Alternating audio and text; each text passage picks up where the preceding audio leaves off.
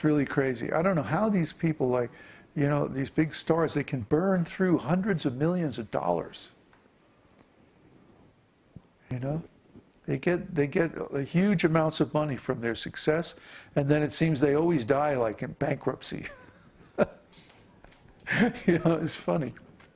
Yeah, it is pathetic, because they had the chance to do something really wonderful with all that money and that fame and influence, but they didn't do it. You know, we don't have any money, and we don't have any fame, really, you know. But whatever little bit of influence that we have in this world, we're trying to apply it to get people to engage in Krishna consciousness. You know, so you know, I wish I had more influence, then we would be more effective in our mission. But oh well, we use whatever Krishna gives, and make the best use of a bad bargain. Material life is a bad bargain. It's a bad deal. It's a temporary existence ending in death. So the best thing we can do while we're here is engage in Krishna's service, and that means helping other people become Krishna conscious. I'm going to say this over and over again until you get sick and tired of hearing it. The best devotional service is to help other people understand this science. Even if it's just passing out little stickers that say, 2012 is coming, esotericteaching.org. Or change your consciousness, change your world, esotericteaching.org. What was the other one? Somebody else suggested today. There's another one. Yeah? Do you remember what it was? My brain is like a sieve tonight. I'm just too blissed out to hardly even sit straight. Was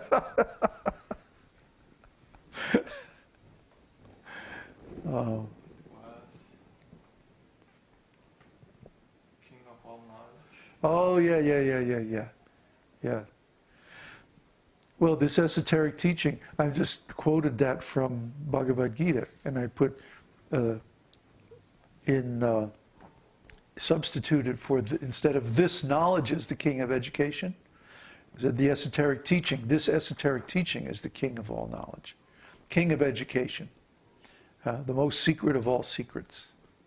And because it gives realization of the self by direct perception, it's the actual aim of religion, the perfection of religion.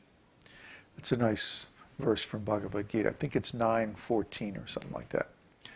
Anyway, yeah, we could use like that, print up little cards, you know, just give them out to people. Because preaching is a numbers game. This is what everybody seems to miss in the beginning.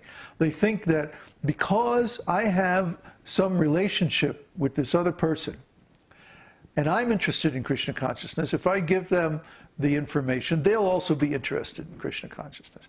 And guess what? It almost never works. Almost never works. I remember I made one friend of mine a devotee. Out of all the musician friends and people that I knew, when I became a devotee, I looked up this guy that I had played in a band with. Well, actually, we had a flute duet. We used to go around in restaurants and just play these little pickup gigs on Sunday morning brunch and like that in restaurants. We'd play like Bach and Mozart flute duets and stuff like that. It was pretty cool.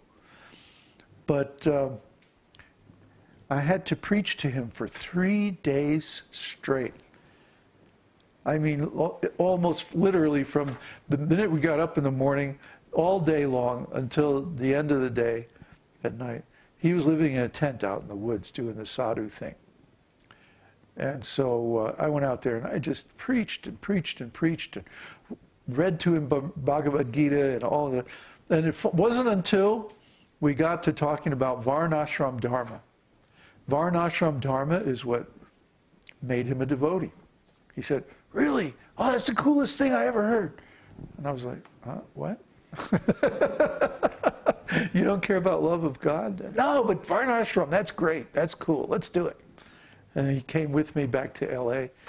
I was editing Srila Prabhupada's Caitanya-caritāmṛta at the time. And he came down and he joined the temple in LA and he became a devotee. He's dead now. He OD'd on barbiturates. So it's very, very difficult to find a person who is actually qualified to be a first-class devotee of the Lord. You have to go through thousands and thousands of people. You probably don't know anybody. You probably don't have anybody in your family or your friends or at your school, unless you go to some huge major college or university that would want to become a devotee of the Lord. So what do you have to do? You have to reach out to a very broad circle of people, a bunch of people that you don't even know, and give them the chance. And leverage the website, because the website is full of very good quality material that we've been working on for years, and gradually by testing and stats and like that, we've refined this material until it actually works. It actually makes devotees. But you have to have thousands of people go through it before you make even one devotee. So the best thing is to just hand out, to promote the URL of the site. And you have to do it in a favorable way. Don't spam people. Don't try to trick people. You know, like, don't go in the library and put cards in every book in the library, you know, or the bookstore downtown, you know. Don't do that. That's cheating. But stand outside someplace where there are lots of people going by and just hold the card here, offer the card. And if they want it, they'll take it. You don't have to push it on them. You don't have to trick them. You don't have to try any funny business. Just say, hey, well, here you go. Or print up little stickers with esotericteaching.org and some slogan, you know. Put them on bus stations and, you know, just put them everywhere. Yeah, a bumper sticker. You can get those custom.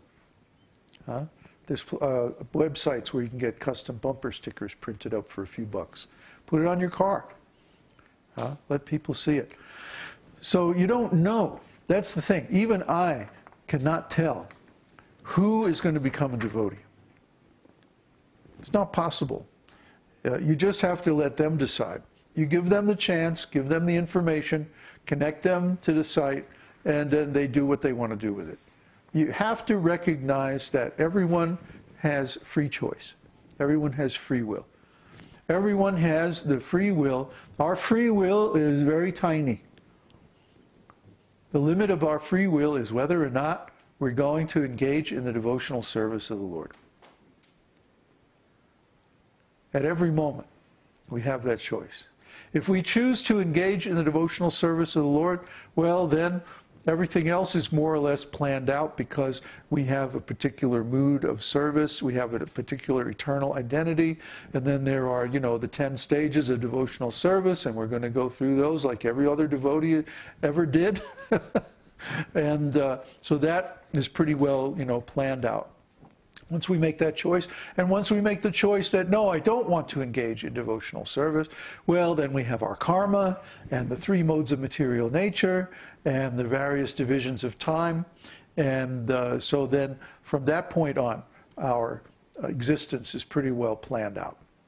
The real freedom that we have is the ability to decide, do I want to be engaged in devotional service or not? Which really roughly equates to, do I want to be happy or not?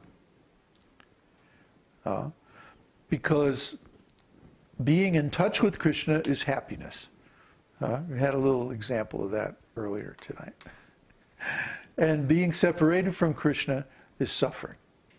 Everybody knows what that's like already. So we don't want that. We want to be happy. We want to be devotees. So we choose to engage in devotional service 24 hours a day. That is the most sane, rational choice you can make. To choose to be separated from Krishna is the same as choosing to drink poison Well, why would anybody drink? Here's a glass of milk and here's a glass of poison. Huh? Which one are you going to drink? Duh. So here you can go this way and you can be happy, or you can go this other way and suffer. I mean, it's not a very difficult choice. But it's still amazing how many people choose to suffer. Why do they choose like that? Because of these Anarthas. Because they're cursed by Yamaraj. Or they have too much opulence and they don't want to risk it. Or aparada uta. They have some offenses. And they're suffering on account of offenses. We went over the offenses in chapter 8 of Nectar of Devotion. There's a long list of offenses. The offenses are the 10 offenses to the holy name, and then